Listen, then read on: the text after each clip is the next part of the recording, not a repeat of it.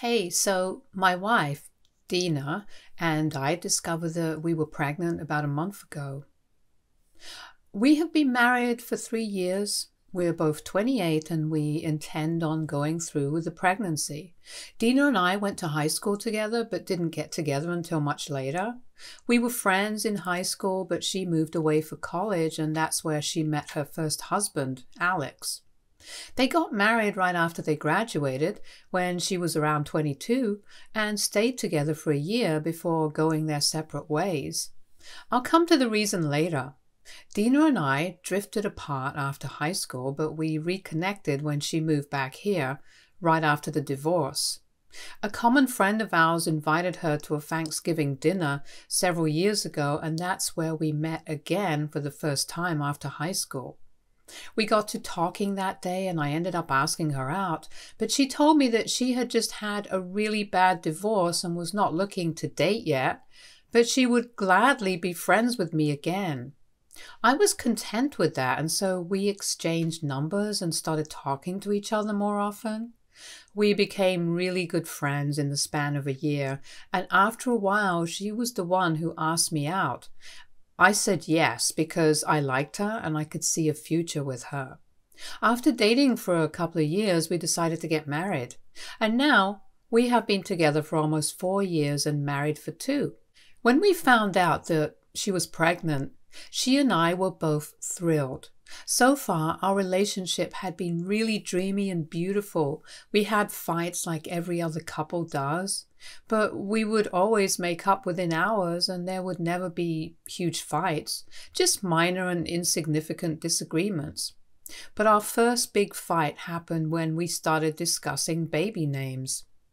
It has just been a month, but Dina has been really excited and started discussing baby names as soon as we found out that she was pregnant. She seemed pretty insistent about the name Philip if it was a boy. It was a nice name and I didn't have a problem with it, mostly because right now we were just spitballing and we could always change our minds later. Unfortunately, we hit a snag as soon as we announced the pregnancy to our friends. About 2 weeks ago, we decided to host a dinner for a couple of our friends so we could tell them about the pregnancy. Our families already knew, and we had celebrated this whole thing with them. But that was kind of a family-only event, and our friends were still in the dark. So we decided to have a separate dinner for them. They were all really happy for us too. Then Dina started talking about baby names at some point while we were having dinner. When she mentioned that she was thinking about naming the baby Philip if it was a boy, I noticed that her best friend Wendy seemed a little shocked, but didn't say anything. I didn't think much of it, but after dinner she told me that she was going out for a smoke, but she had forgotten her lighter and asked me if I could lend her mine. Dina doesn't like smoking, so she told the both of us to go out into the backyard and do whatever we had to do. Even up until then, everything was going fine, but as soon as she and I were out of earshot, she told me that she had something very important to discuss with me and started speaking in a really quiet voice. At first, I thought she was going to hit on me and was horrified, but instead she said something way worse. Apparently Philip was the name that Dina had decided on during her first pregnancy when she was still with Alex. Wendy started off by saying that you probably already know this, but I had no idea about any of it, and everything that she told me was brand new information for me. She told me that Alex and Dina had separated after she lost her baby in her 5th month, and Alex started cheating on her because he was grief-stricken. She and Wendy have been friends ever since they were kids, so she knew everything, and she also knew that Dina and Alex wanted to name their baby boy Philip. But unfortunately, after Dina lost the baby, both of them started fighting almost every day, and Alex ended up cheating on her with another woman from work. He was the one who confessed to her after a few weeks of his affair, and then they got divorced. I had never heard this version of what happened back then until Wendy told me, and this is not something that people discuss anyway, so I couldn't exactly find out the truth from other sources. Dina had told me that she and Alex got divorced because they were fighting a lot since they were just incompatible. They got married young and it was a mistake. That's the version that I heard from her and believed until very recently. It never even occurred to me that she might not be telling me the truth, because why would she want to lie to me about something like this? I wouldn't judge her regardless of which version she told me, and also it wasn't like she came off looking bad in the true story, so I couldn't imagine why she would want to keep that a secret from me. Anyway, Wendy told me that she had a feeling that I didn't know that it was the name that she had picked out with Alex, and felt like it was a duty to tell me about it even though she was Dina's best friend. I thanked her for telling me about the context of the name, but she had no idea that she had told me a lot more than just the story behind the name. I tried my best to keep calm and stay composed for as long as our friends were in the house, but as soon as they left, I confronted Dina about what Wendy had told me. She instantly denied everything and told me that Wendy must have been joking, but I ended up taking it seriously. But I knew what a joke was, and Wendy was most certainly not joking. So I kept insisting that she tell me the truth, and she finally confessed that whatever Wendy had told me was true, and she and Alex had separated because he had been cheating on her after she lost her baby. Everybody in her family knew about it, and so did a few of her friends. She hadn't really stayed in touch with any of her friends from here when she was with Alex, apart from Wendy, so most people here have no idea about her pregnancy or the loss of her baby, since she didn't post any of it on social media. She planned on announcing it around her 6th month, but sadly, she never got there. She told me that she had left Alex and all her friends behind and had come back here because staying there was too painful. Wendy had known everything all along, and she had assumed that once we started dating, I would get to know her too. But given the sensitive nature of the topic, it never came up, and I never found out the truth until that day. Her family knew, but they had been told not to share it with me because she didn't want me to know about this. She said that it was really personal and it was a very traumatic experience for her, which is why she never wanted to talk about it again. But as much as I wanted to drop the topic and never bring it up again for her sake, I couldn't do that because I still needed answers. I told her that I respected the fact that she was traumatized from what had happened back then, but I still needed to talk about this and get to the bottom of certain things that I still didn't understand. I couldn't figure out why she hadn't told me the truth even after we got married, because I felt like this was something really huge and I should have been kept in the loop about it. And more importantly, she was planning on naming our baby a name that she had picked out with her cheating ex-husband. That seemed kind of weird, and I wanted to talk about why she was so inclined towards that name. Going by her logic, if she had abandoned everything in her past, including Alex and all her friends, because it was too traumatic for her to relive, then shouldn't she have left that name behind in the past as well? It just didn't add up. I was trying to talk to her, but she just kept ignoring me and scrolling through Instagram on her phone. So I got kind of annoyed and told her that she needed to talk to me because she owed me the truth.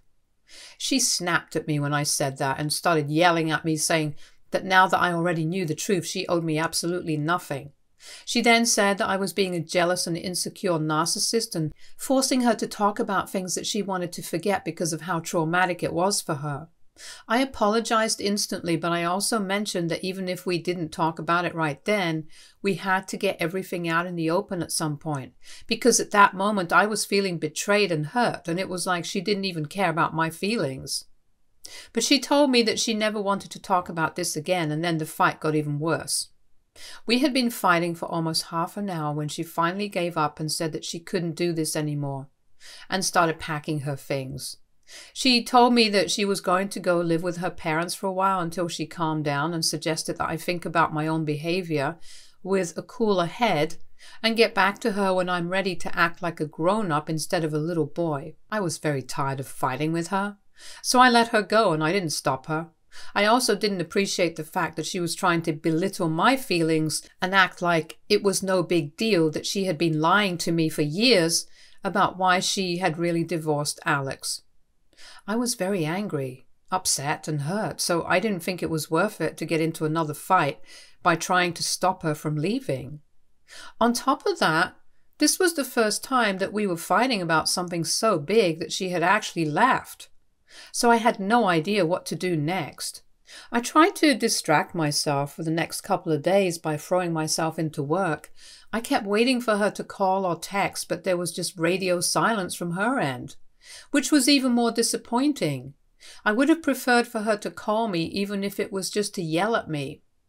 The silence was much worse than the fighting, and after a while I just couldn't take it anymore because I wanted answers and I wanted a solution. So about a week and a half ago, I went to her parents' place from work to talk to Dina.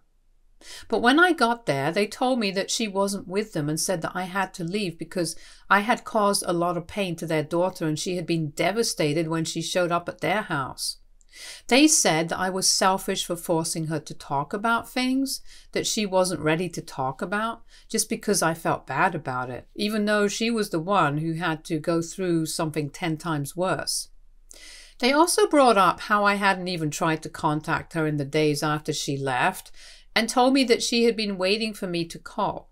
But when I didn't call for an entire day, she decided that she was going to go on an impromptu trip to clear her head, and that's where she was.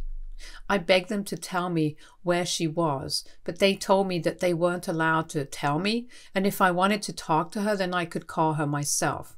Then they shut the door on my face and told me to leave them alone because they were not going to help me out with this. It was humiliating to be treated that way, but I was more worried about where Dina was, so I went back home and I decided to call her. She did answer my call, thankfully, but she still refused to tell me where she was. I didn't apologize to her on the phone because I still didn't think I had said anything out of line, but I did tell her that I wanted to talk to her. To that, she responded by saying that she was not ready to have a conversation yet, if that's what I meant. And more importantly, now that she finally had some time to think because she was on her own, she had been reevaluating our relationship and she no longer knew if she even wanted to be with me anymore. She said that she liked the name Philip and it had nothing to do with her previous marriage or pregnancy.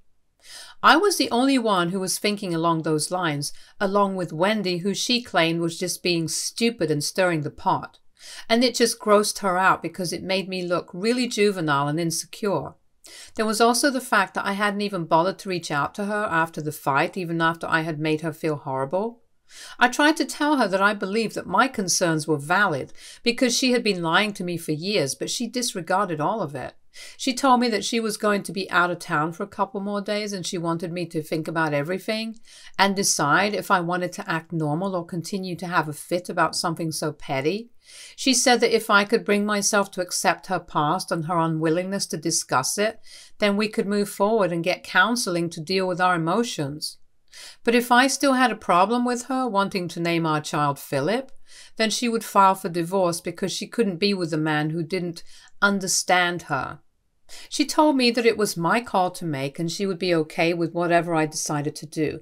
Then she disconnected the call before I had a chance to say anything else. I was conflicted about what to do, so I couldn't give her an answer when she came back a few days ago.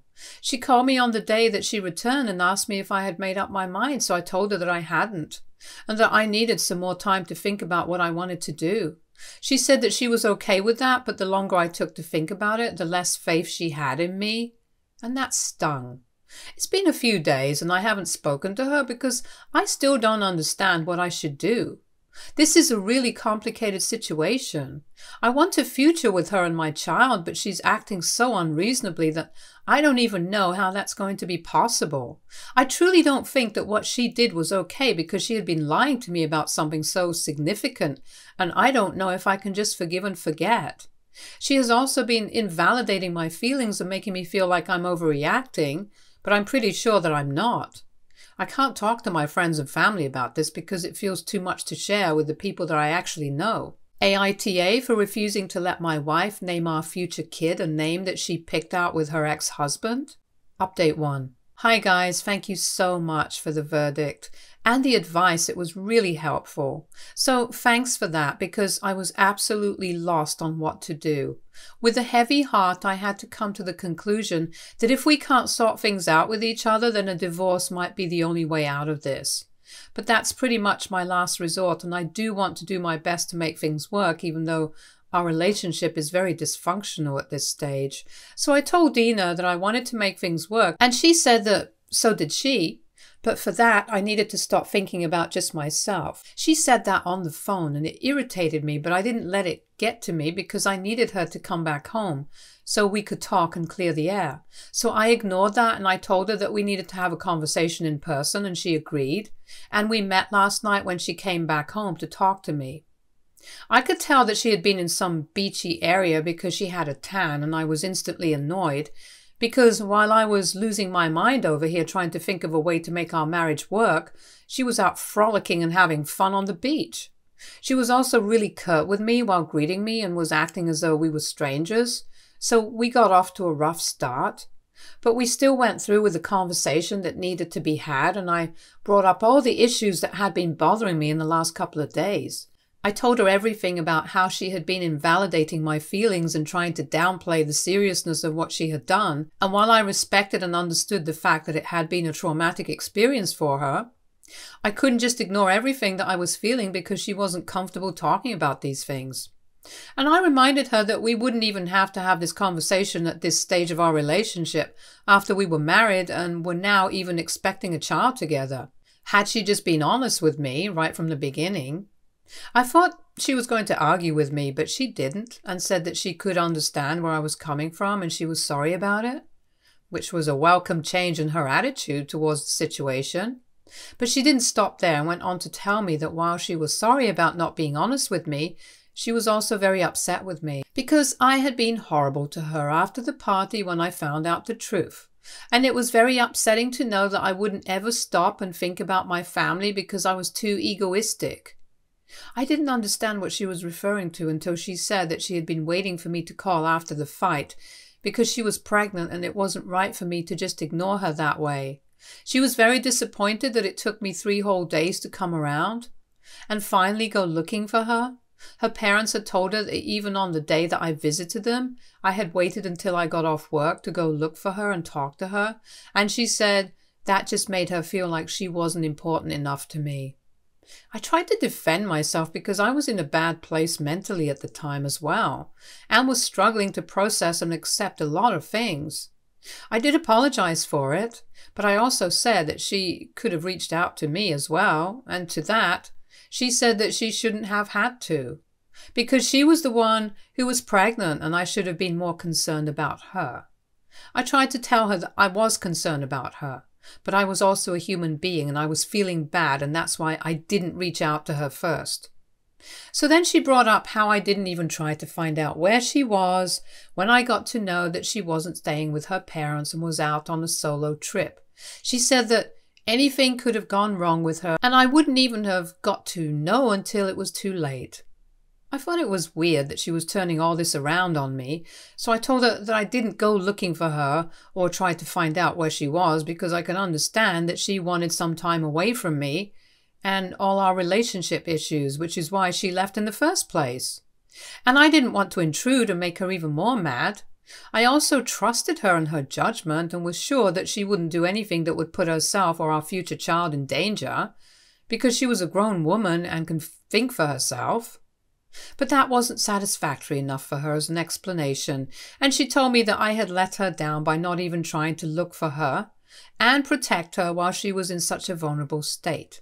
And apparently that's why she said all those things about not wanting to be with me anymore and losing faith in me. I kept trying to explain to her that I was worried about her, and I was losing my mind over here, but I didn't want to turn up at a place that she went just to be away from me and make her even more mad. I wasn't willing to take the risk, so that's why I just stayed at home and waited for her to come back. But she wasn't willing to accept that explanation. We ended up getting into another fight. She said that I didn't care about her enough and that she didn't know if she could do this anymore, so she needed a little more time away from me to sort out how she felt about all of this.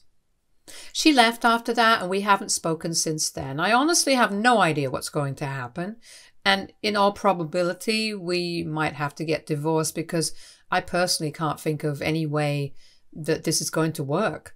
It's been frustrating for me because I really wanted to make things work, but it appears to me that she isn't willing to budge from her stance, and is bent on making me out to be the bad guy just for expressing my emotions and feeling things. Update 2. So I found out something really terrible a couple of hours ago, and I guess I should have seen this coming.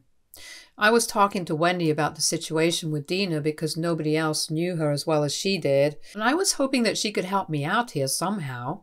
We hadn't spoken ever since the day of the party, and I hadn't told any of my friends or family about the kind of fights that Dina and I had been having. But today, I just couldn't stop overthinking about literally everything, and I decided to call Wendy for help. And I'm so glad that I did, because I don't think I would have found out about Dina and her affair otherwise. That's right. She's been cheating on me. I don't know for how long, and I don't know why, but she's back with Alex now. Wendy told me that she had actually been waiting for me to contact her as soon as she answered my call, and that was kind of confusing because it wasn't so she and I were close and talked on the phone very often. She didn't even let me get a word in and started telling me that she had been thinking about reaching out to me for several days now, but didn't feel comfortable betraying her best friend and making things worse for Dina, since she'd already caused enough trouble by telling me the real reason behind her first divorce and the lore of the name Philip. So she waited for me to contact her first. She then sent me a picture that Dina had uploaded on her Instagram story a couple of days ago, and I'm sure that she had hidden it from me by changing the privacy settings because I hadn't been able to see any of her stories ever since our fight. I didn't understand what it was about because it was just a picture of her in a bikini lying on a lounge chair on the beach with her sunglasses on. It was a cool picture, but that was about it, and I didn't notice anything off. But then Wendy pointed out an arm in the corner. Another guy was lying on the next lounge chair, and the person had been cropped out, but their arm was still in the picture. It was definitely a guy, and Wendy told me that she didn't think there was anything weird about it either until she noticed that there was a tattoo on the guy's arm near their wrist.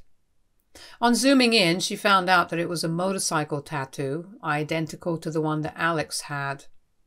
It was a very minute detail and nobody would have noticed it, but she told me that she remembered it from when Alex first got it, and Dina sent her thousands of photos when they were married. Wendy had even messaged Dina to ask if it was Alex that she was on the beach with, but she didn't say anything and just responded with a motorcycle emoji. Wendy told me that she wasn't exactly sure if it was Alex or just somebody with the same tattoo, and even tried to say that maybe it wasn't even the same tattoo because it was quite pixelated. But I could very clearly make out that that was in the shape of a motorcycle. It wasn't that pixelated, and Wendy was just trying to second guess herself so I wouldn't feel bad. But as soon as I heard that Dina had responded with a motorcycle emoji, I started feeling sick to my stomach. It was quite typical of Dina to act smug about these things, and I already knew deep down that she had indeed been cheating on me. After my phone call with her, I decided to call my dad immediately and asked him to put me in touch with a divorce lawyer at the earliest because I wanted to be out of this marriage. I texted Dina and I asked her about that picture, but she hasn't replied to me yet, and I really don't need her to respond because I already know the truth. I know that she had definitely been cheating on me, and that's why she was fighting with me so much. There was just no other explanation for how strangely she had been behaving. I feel terrible about it, of course, but this just gives me an excuse to leave and put myself first without feeling guilty, and I needed that, because I'm just sick of constantly dealing with her and these fights. I can't do this anymore, and I want nothing more than to be away from her. Update 3. Hi guys, so it's been 2 months since I filed for divorce. There was a lot of drama when I accused Dina of cheating on me with Alex, but eventually she confessed that she had, and had been hooking up with him behind my back for almost a year. Alex had reached out to her last year when he was around for a work conference, and she decided to meet him for one last time without telling me because she wanted closure. But they ended up getting together, and he even quit his job and moved here permanently so he could be closer to her. She had been trying to build up the nerve to tell me that she was with him, but just couldn't do it. She did apologize to me for it, but that apology meant nothing. So there is a real chance that the baby might not even be mine, and we are waiting for it to be born so we can judge who gets custody. I have made up my mind that if the baby turns out to be mine, then I get full custody. And if it isn't, then they can keep it. I'm seeing a shrink to deal with all my feelings and trying to make sense of my life right now. It's going decently, and I'm just trying to hold myself together. Thanks to everyone who reached out to me here and commented on my post. It's really nice of you guys. Update 4. Hey, so quick update. The baby was born a month ago. He's mine, and I get full custody. The divorce also came through a couple of months back, and I got to keep everything that belonged to me. No alimony either, which was a huge bummer for them, but that's what cheaters get. Nothing. I'm doing considerably better than before and finally getting my life back together. It's much easier when you don't have a crazy wife to deal with. Again, thank you so much for checking in on me, folks. Stay tuned for more stories from our girl relationships.